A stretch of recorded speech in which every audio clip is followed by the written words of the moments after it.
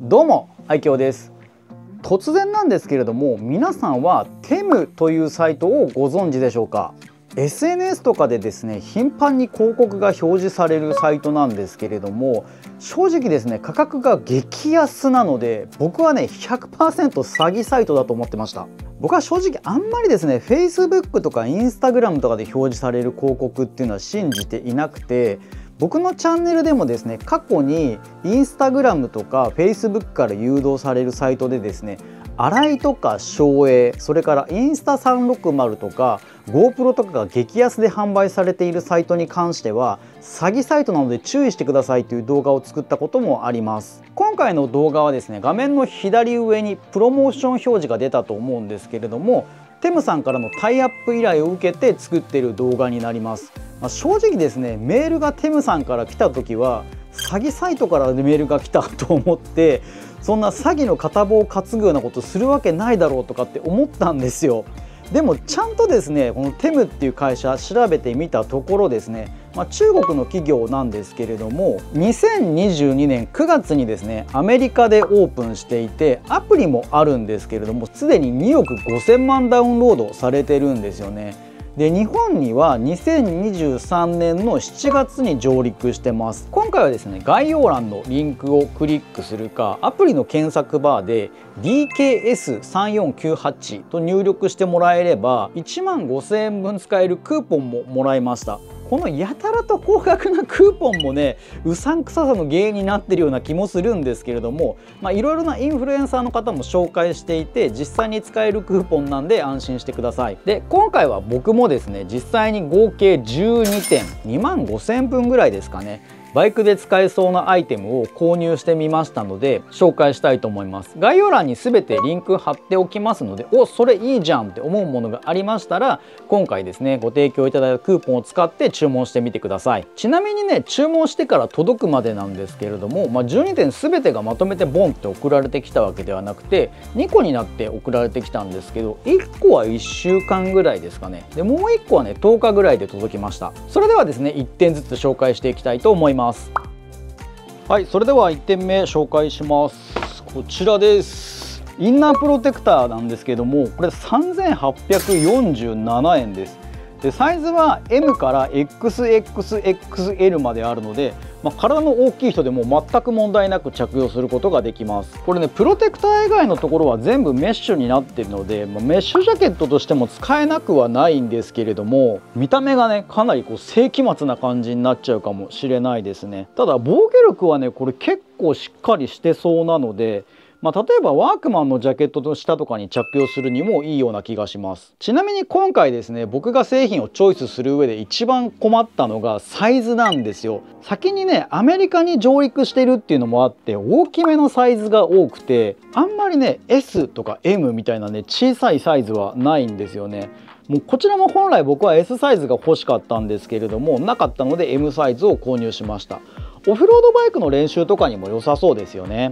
はい、インナープロテクターを着用してみました。もう商品ページだけ見るとね、めちゃくちゃ世紀末感あって、うわめっちゃ北斗の拳の世界観だなとか思ったんですけど、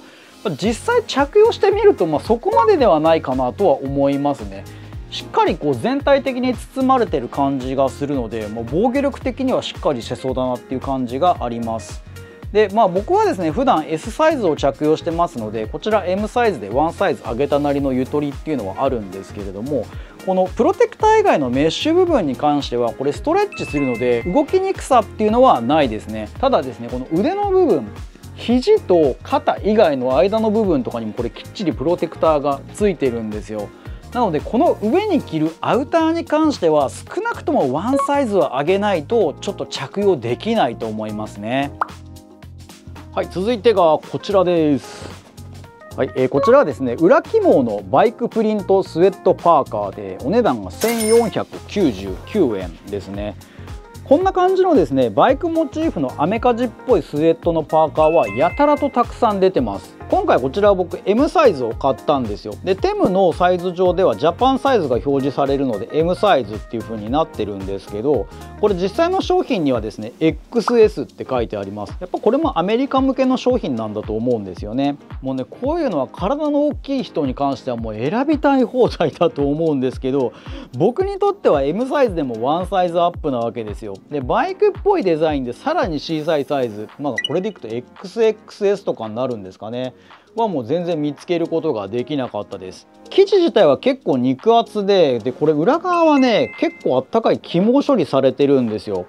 で素材はこれポリエステルなので結構洗濯しても乾きやすいと思うんですよね。結構ミドルレイヤーとして使いやすい一着だと思います。はい、スウェットパーカーも着用してみました。こちらも M サイズで僕にとってはワンサイズアップなので、ちょっとゆとりがあるかなっていう感じですね。これね裏起毛なんでめちゃくちゃあったかくて、でしかも軽いんですよ。なんでめちゃくちゃ着やすいですね。部屋着とかにするのにもめちゃくちゃいいし、あと洗濯係の僕としてはですね、こういうのコットンのやつだと乾かないんですよ。うちの奥さんが河川とかが苦手でもうコットン派なんですけど、奥さんのですね厚手のこういうパーカーとかだとこのフードの部分がね3日ぐらい乾かなかったりするんですよね。その点こちらはポリエステルなので乾きやすくてですね、もう洗濯係的にも嬉しい一着ですね。はい、続いてはこちらです。こちらは合皮のボンバージャケットですね。お値段は4154円です。こちらもジャケットの表記上は XS なんですけども、サイトでは M サイズと表示されてました。表面の生地はねこれ合皮なので風を通さないんですけど、裏側はですねこれボアです。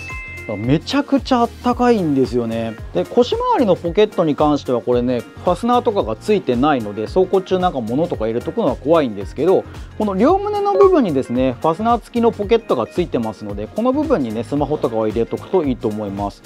でこのファスナーとかもね結構重厚感のあるものが使われていて、意外とねなんか質感高いんですよね。肩にはですねこれエポレットがついていて、めちゃくちゃミリタリージャケットっぽい雰囲気なので、ミリタリー好きな人に関してはこちらおすすめですね。はい、ボンバージャケットを着用してみました。こちらもですね僕普段は S サイズを着用してますのでワンサイズアップの M サイズっていう形になるんですけど、こういうミリタリージャケットに関してはねあんまりぴったりで着用しなくても意外とかっこいいんですよね。ワンサイズアップとかで着用しておけば中に例えばインナープロテクターとかも着用できるようになるので、結構ねワンサイズアップぐらいで買っておくのがいいかもしれないですね。でやっぱ裏側がボアなので非常に暖かいですね。ただこの袖の部分に関してはこれリブになってますので、やっぱどうしてもこの部分多少は風入っちゃうと思うんですよね。なのでバイクに乗る時にですね着用するのであればロングタイプのグローブとかと合わせた方がいいんじゃないかと思いますね。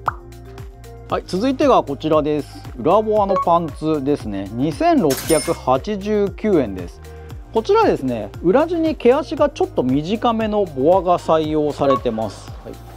こんな感じのボアが採用されてるんですけれども、これね28インチから38インチまで幅広く揃っていて、履くとかなりあったかいです。毎年人気のですねワークマンのユーロボア防風ウォームパンツすごい人気なんですけど、このボアの毛足が長いのでどうしてもねシルエット的に少し太めになっちゃうんですよね。こちらは適度な長さの毛足になっているので履いた時に結構すっきりしたシルエットになるのが魅力の一着だと思います。はい、パンツを履いてみました。ちょっとね僕の部屋そんな広くないので足の一番下までは見えないと思うんですけども、こちら唯一僕のですね今回の買い物の中ではジャストサイズの28インチなんですけども、ぴったりで結構細身なんでかっこいいですね。でこれ裏ボアなんでやっぱすごいあったかいですね。でかなりぴったりサイズではあるんですけれども、これストレッチが結構効いてます。足の上げ下げとかもね全然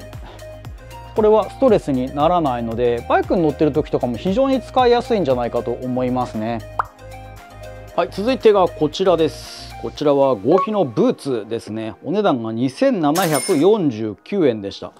これね合皮で風を通しにくくてすごい柔らかくて履きやすいブーツです。でこのソールのつま先側が18ミリぐらいでヒール側が33ミリぐらいあるので足つきも結構良くなるんですよね。でこれ曲げる時も結構曲がりやすいのでめちゃくちゃバイクに乗ってても履きやすいです。でパターンはですねこちらブロックパターンが採用されていて、触った感じですね素材は PVC あたりだと思います。水場とかでスリップしにくいので、雨の日とかもねなかなか滑りにくくていいんじゃないかと思いますね。で一度このね紐で調整したら、脱ぎ履きに関してはこのサイドファスナーでできるようになってますんで、すごく脱ぎ履きしやすいのもポイントですね。でさらにですね、こちら中敷きなんですけれども、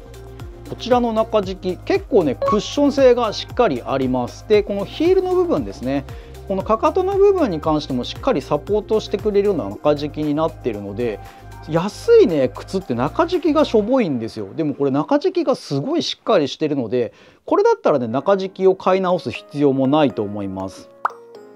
はい、続いてはこちらです。こちらはですね、スマホタッチ対応の防風グローブですね。でこれ829円って書いてあったんですけども、注文したらですね、まさかの2セットだったみたいで、なんかね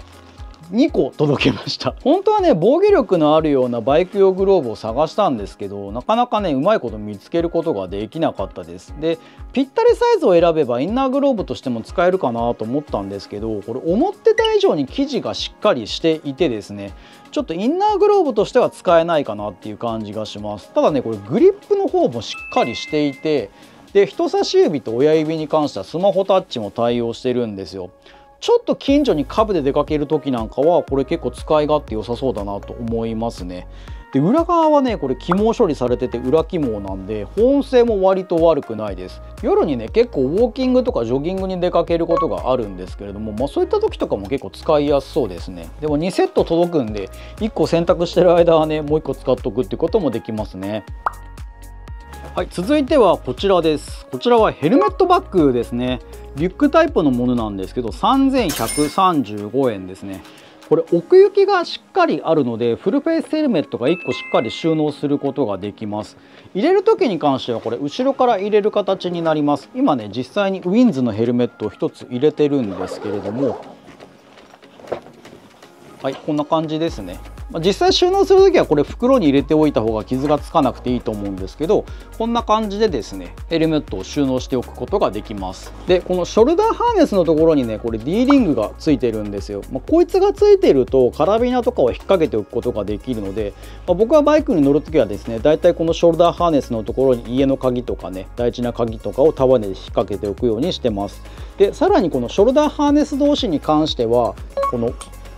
チェストストラップで留めておくことができるので、このショルダーハーネスがずれてですね運転に集中できないなんてこともないですね。でバッグの正面こちら側なんですけども、ここ分かりますかね。この部分がねリフレクタ素材になっているので、ヘッドライトの光とか反射してくれるので視認性が非常にいいんですよね。でだいたい容量的には25リットルから30リッターぐらいはありそうなので、結構ね物は入ると思います。で生地はおそらくなんですけどこれポリエステルだと思うんですよ。ただこの生地表面をですね TPU でコーティングしてるので防水性も結構高いですね。でさらにこのファスナー部分に関してもこれ止水ファスナーが採用されているので、ちょっとの雨とかだったら全く問題なく使えるはずですね。はい、リュックは背負った感じはこんな感じになります。今これね実際にウィンズのヘルメットが入ってるんですけど、ヘルメット1個入るとね結構でかいって感じしますよね。こんな感じで。でやっぱりですねこのチェストストラップがついてるので動き回ったりとかしてもですねずれることがないので、これやっぱ非常にいいですね。はい、続いてがこちらです。でこれはウエストバッグなんですけども879円ですね。キャッシュレス時代のツーリングにもうぴったりって感じのウエストバッグですね。こっち側はねペットボトルホルダーになってるんですよ。こちらにねペットボトルを入れることができるんですけれども、この小型のバッグの方に関してはメイン収納の中と外側にそれぞれ1箇所ずつですねファスナー付きの小物入れがついてるんで、結構細かく荷物を分けて入れることができるんですよ。でプラスでですね、僕みたいにバイクで撮影しながら走ってる人とかに関してはここバックル付きの小物入れが2箇所あります。この部分なんですけど、こちらに関しては例えばアクションカムの予備バッテリーとか SD カードとかを入れておくことができますね。僕はミリタリーっぽいのが好きなのでこちらのグリーンを選んだんですけども、他にねよりミリタリー感が強い迷彩と、シンプルなブラックっていうのもありました。これなかなか使い勝手がいいと思います。はい、ウエストバッグは着用するとこんな感じですね。結構やっぱコンパクトなのでちょっとしたものをね入れてツーリングとかに出かける時とかはすごくいいんじゃないかと思いますね。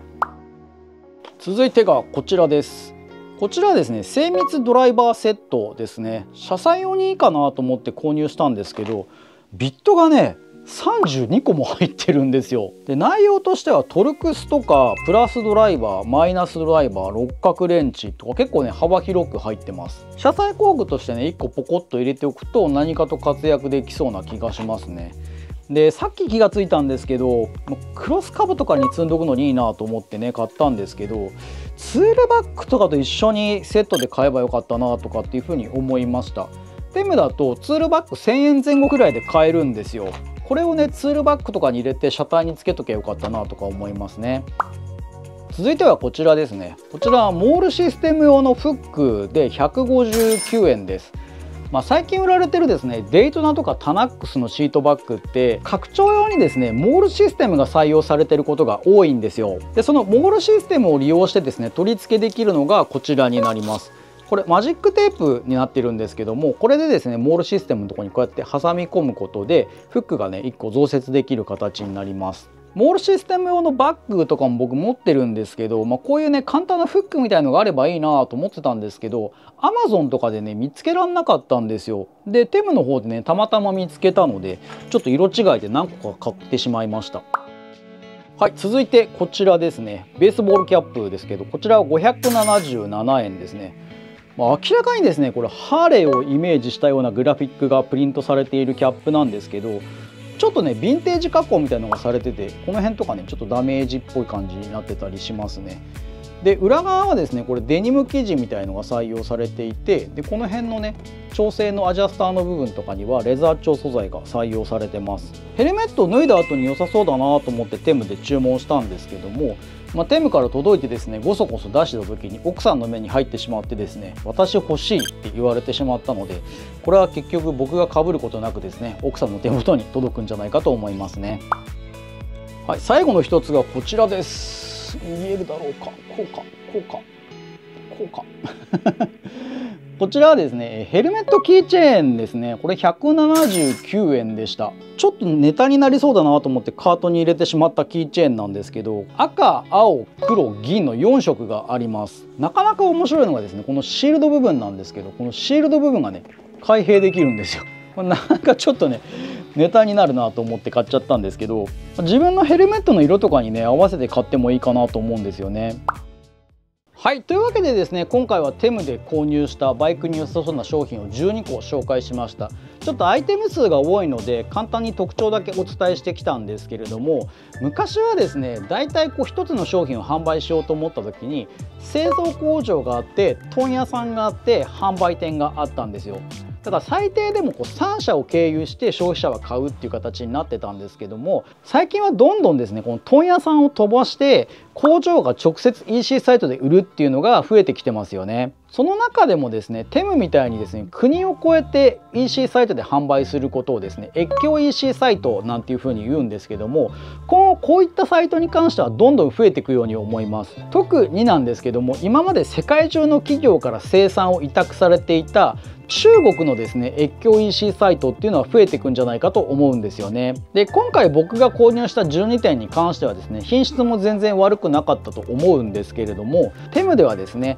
90日間であれば返品を受け付けてくれます。今回紹介した製品の URL に関しては全部一覧で概要欄に入れてあります。で、15000円分のクーポンコードも概要欄にありますので、気になった商品があったという方はですね今回のこのクーポンを使って購入してみてください。今回の動画が参考になったという方はぜひチャンネル登録と高評価お願いいたします。X と Instagram もやっております。概要欄の一番下に URL ありますので、よろしければフォローをお願いいたします。今回の動画でわからない点があったという方はコメント欄の方にコメントいただければ必ず返信いたします。それではまた別の動画でお会いしましょう。バイバイ。